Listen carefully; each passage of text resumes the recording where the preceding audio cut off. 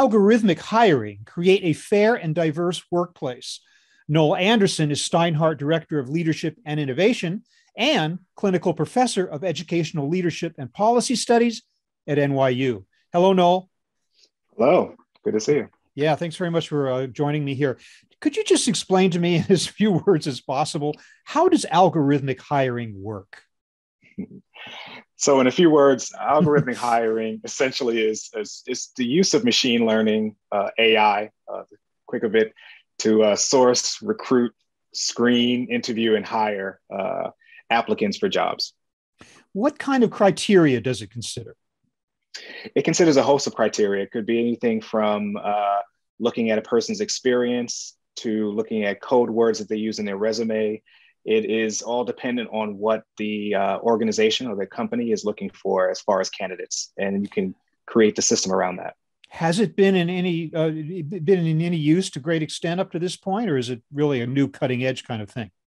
It's been actually really useful. I mean, using AI to screen thousands or millions of resumes for companies, it really whittles it down so that you can actually target the kind of candidate you want for positions. Mm-hmm. So more companies are using it every day and in more advanced ways. So we can consider it to be advanced technology at this point. It's not something that's just kind of incredibly sophisticated. I'm wondering what types of positions it's best suited for and which ones might be less applicable to the process. It ranges. You see algorithmic hiring from everything from retail positions all the way to highly specialized technical positions. You find that companies, vast majority of even Fortune 500 companies have some form of algorithmic hiring for a variety of positions. One of the big questions about AI and algorithms up to this point, especially as applied in cases like this, is that it tends to reflect the bias of its programmers. And so I'm wondering, how can algorithmic hiring be developed in such a way as to give everyone an equal opportunity and to create true diversity in the workplace? And that's an area that is incredibly, important right now. And you find a number of companies as well as technologists who are working on that. So what we're doing in this space, those on the technology side, I'm more on the policy and practice side. Mm-hmm. We're trying to figure out, what are we seeing in the outcomes? Are we seeing a distribution in the sense of hiring and the diversity that we want to see in our workplaces? And now we're leveraging the data to see if we are seeing bias emerge. And how do we get in front of that in the sense of the way we're screening applications, even the questions we ask, the resumes and the kind of code words or schools that people went to, those kinds of things that can really weed out. We're trying to figure out a way to get in front of it and reorganize kind of what are the criteria for successful applicants. And that's sort of one way to really de-bias, if you want to use that term, this work in algorithmic hiring. Do you consider that to be a work in progress? You say we're doing that or we're trying to do that. It's not something that's been accomplished 100% at this point, I'm guessing. No, it's still a work in progress. And actually there's some companies that are way more advanced and aggressive with doing it. Others who are still, behind or trying to catch up. Mm-hmm. And what we're seeing, on the negative side of it is that we're seeing a great deal of litigation emerging because folks will say that they've been discriminated against or see patterns of discrimination. So actually, it's the work that's happening is trying to get in front of the diversity focus, which is important, but also, no one wants to be sued for discrimination, especially, in the market that is this tight when it comes to labor.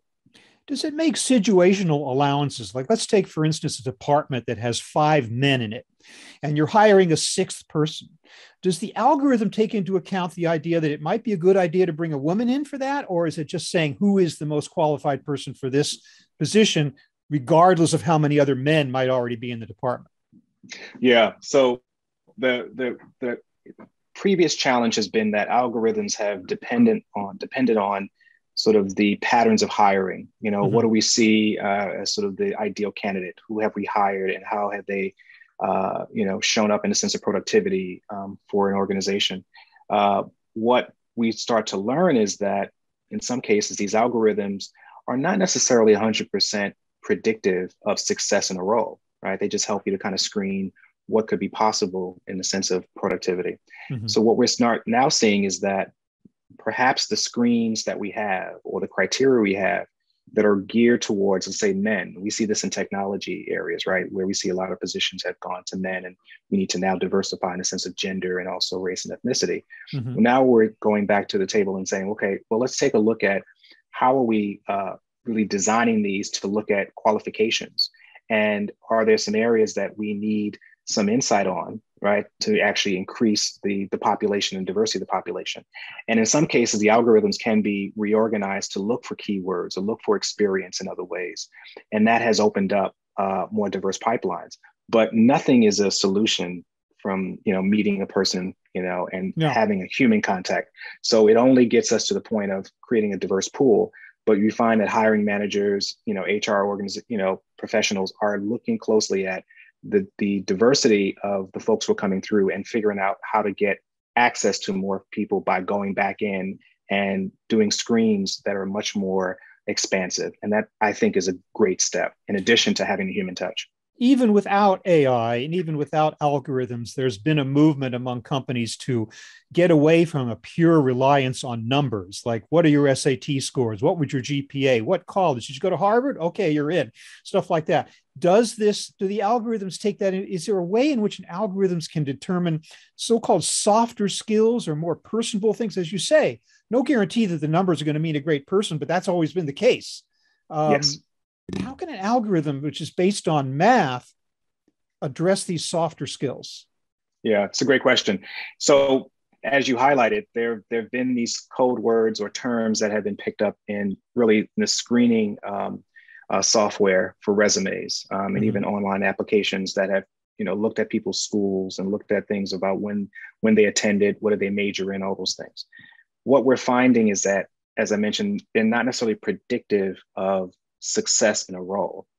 What we're now thinking about, or know more about, I should say, is that, as you mentioned, those soft skills or professional skills are largely what keep you in the roles, right? So that Harvard degree might get you seen, but it doesn't necessarily keep you in the role. Mm-hmm. And what we're looking for, terminologies like, teamwork or engaging in agile learning or any kind of code that allows for us on the computer side to really see if there's some engagement and kind of collaboration, right?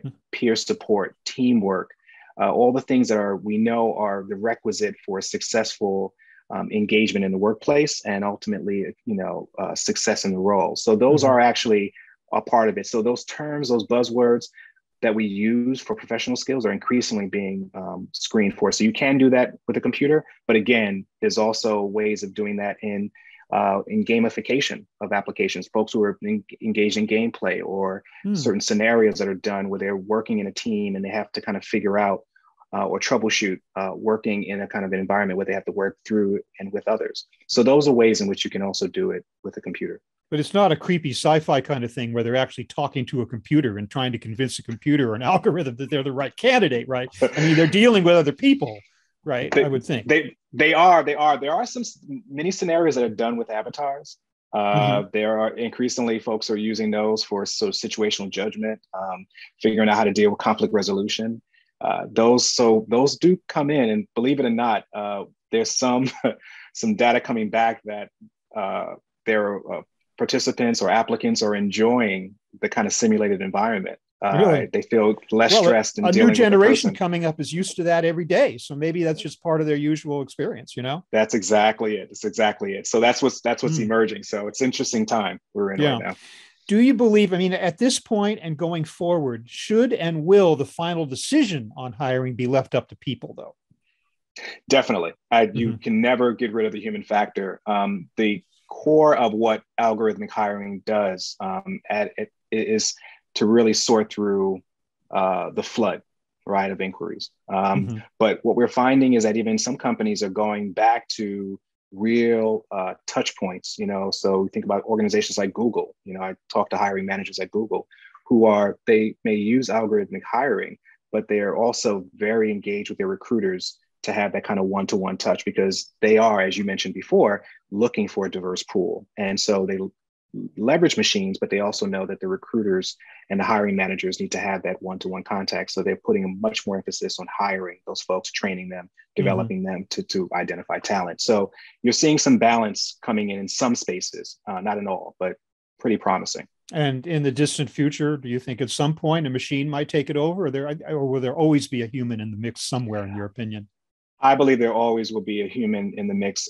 Ultimately, what the future of work looks like, and I say this with all confidence, it will be the intersection between humans and machines. It will never be total replacement, I believe, of machines in the work that we do. And that's really the work that we have to get done, is figure out how do we manage the two. But ultimately, humans can never be removed from this whole process. Noel Anderson, I want to thank you so much for helping me to understand the potential, the promise, and some of the concerns also about algorithmic hiring and how it can be applied now and going forward. Thanks very much for your time. My pleasure. Great talking to you.